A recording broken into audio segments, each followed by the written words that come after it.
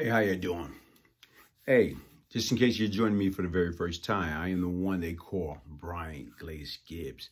Recently, I just did a IG live with Fat Man Scoop. Shout out to Fat Man Scoop. I appreciate the opportunity. And right now is, listen, like some of the things that we spoke about an incident. And an incident that I spoke about, and you know, I got people like wanting to know more about this particular story. So right now is, I know people get mad, say, look, man, why don't you, get a little creative and add, like, a picture into your video a certain way, stop using your phone. You know what, listen, until I get to that point, what I want you to understand is I am Brian Glaze Gibbs. I am not tech savvy.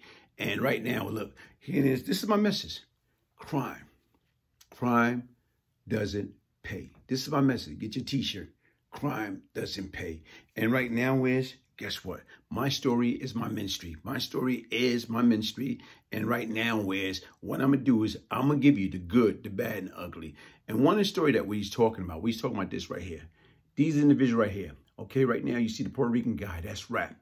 And you see the other guy, that's 50 Cent. And the notorious 50 Cent.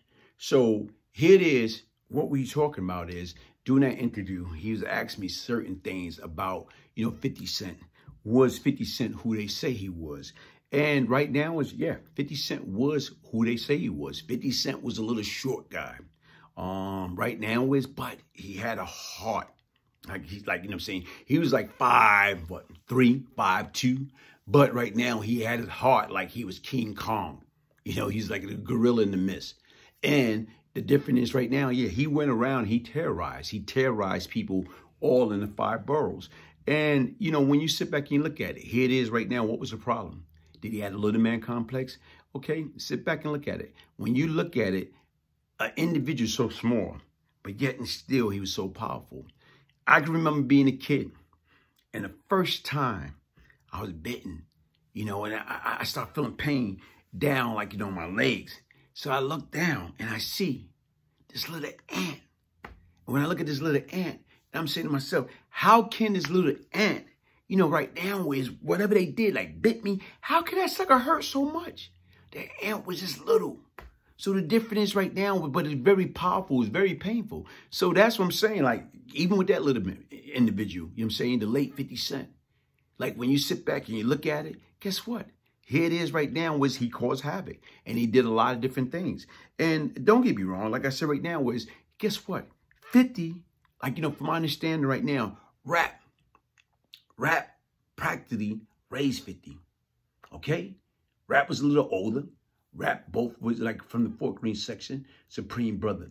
So the difference is right now is, here it is, 50 had a lot of respect for Rapp. Because Rapp was, quote unquote, the original OG. If you go to the Eric B. and Rakim, their first album, you'll see like these guys on the back of that cover, along with, Rakim and Eric B. So, but like you sit back and you look at it and you try to understand as far as that street and that hip hop culture, like how everything, like, went hand in hand, how everybody life would revolve around one another.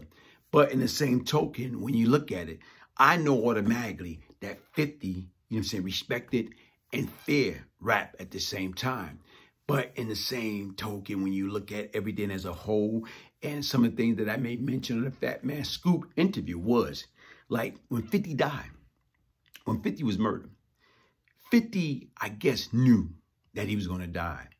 And right now was I had stopped messing and dealing with 50 Cent at the time, but I didn't know, like, what was his mindset or what was he really going through. Because I felt like, before he died, months before he died, like he was trying to set me up to get killed.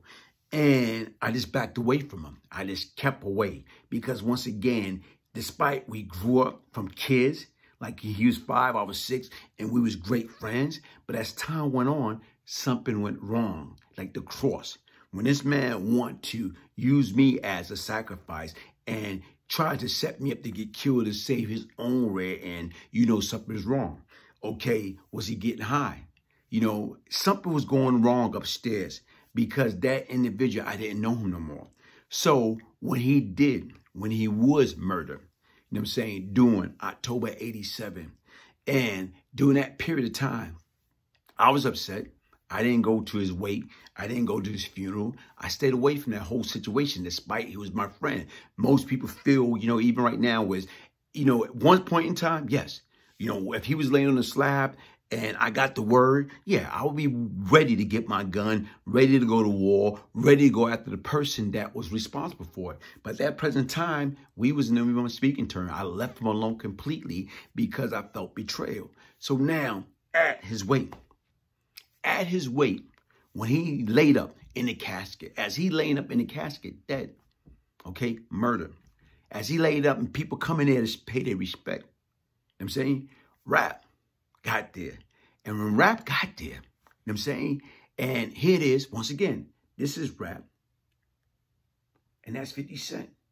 When Rapp got there and went and looked at him in his coffin, Rapp hawked.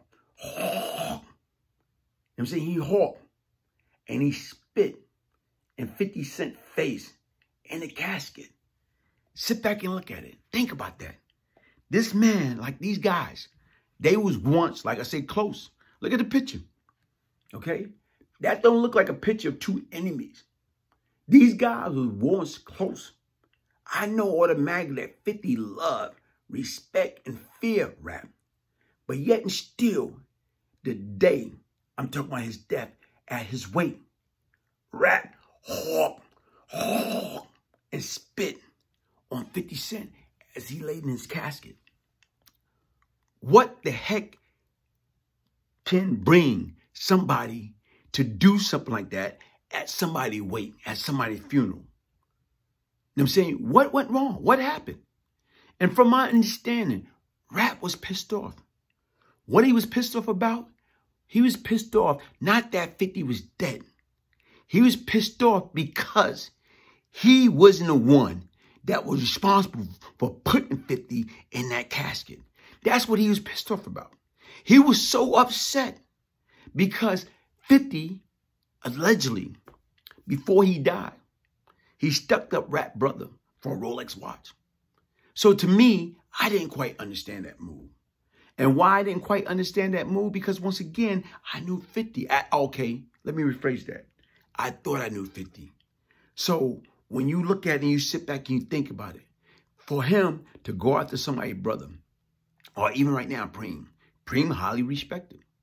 So for 50 to do what he did, something went wrong. Either he was getting high, or he owed somebody a large sum of money, or he just didn't care, or he knew he was going to die.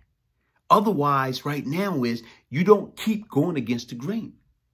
So when you look at it and you're trying to make sense of it, because even now I can't make sense of it. And as I was trying to explain to Fat Man Scoop, when Rapp, I'm saying OG, a gangster, right now is went to pay his final respect. That's what he's supposed to be doing, paying his final respect. But you don't pay your final respect by hawking and spitting in a man as he lay in the casket. But like I say, once again, that's the sick world, disgusting world that we live in. We didn't respect anything. We didn't love anything. Most of us during that period of time, what we was in love with, we was in love with our family. We was in love with our wife, our kids. We was in love with our job. What we was in love with, the street. We loved the street, and the street didn't love us back. And guess what? It came back and bite each and one of us in the rear end, slowly but surely. It cost us time out of our life that we couldn't get back. We couldn't get back. And even right now, when you look at it, right now, how can people grow up to be friends? And then as they get older, they go their separate way. All because of that green stuff. All because of we fall in love with the wrong thing. We get caught up into the wrong thing. Listen, folks, that is not the way. We are better than that. And what we have to do is we have to love and respect one another. We have to learn to stop, you know what I'm saying, right now, being the enemy. We're not each other's enemy. We're not. What we need to do is how do we put our mindset together? How do we put our thoughts and ideal together? How do we build together? on a positive level. Stop destroying one another's life. That's what we need to do. Listen, check me out. I am Glaze Gibbs. Hit that like button. Subscribe to my channel. Listen, get your signed copy. It's all here. The Glaze Gibbs book, Beyond Lucky. Email me. BRIANGIBBS1201. Get your signed copy. Order your signed copy. This is the blueprint that will stop anybody that you love and care about. Stop them from making that multi-billion-dollar prison system their permanent address. As I said it when I first started this, you see the shirt, crime doesn't pay. Crime doesn't pay. Let me hear you say, crime doesn't pay. Crime doesn't pay. Crime doesn't pay. Crime doesn't pay. It doesn't pay, y'all. We are better than that. We have to love each other. We have to teach one. We have to help one. We have to help them rebuild. We have to help them to empower one another.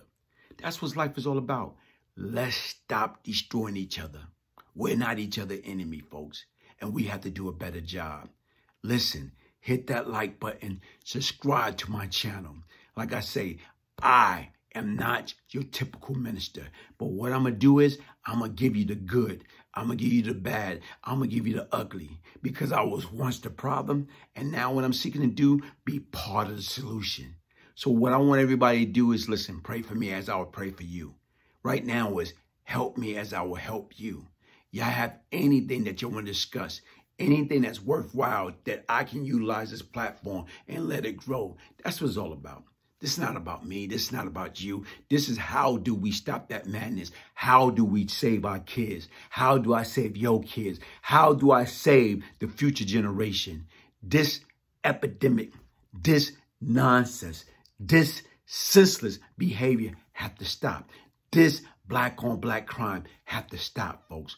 We, as human beings, are better than that.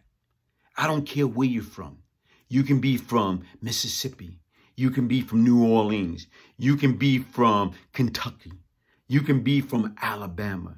You can be from any of those places. But it doesn't matter because all we are a bunch of country bunking that migrated to New York, that migrated to you know what I'm saying, Chicago, migrated to LA for a better life.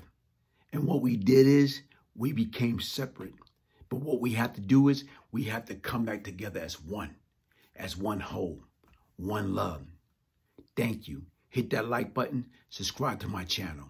Once again, my name is Glaze Gibbs. Crime doesn't pay.